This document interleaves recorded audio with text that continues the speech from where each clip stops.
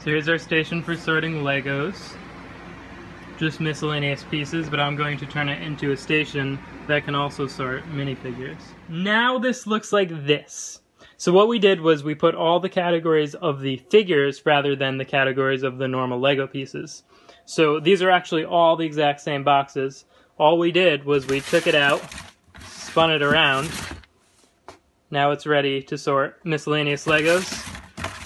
Now it's ready to sort figures. Just have to make sure that you dump them out in between on the carts right here.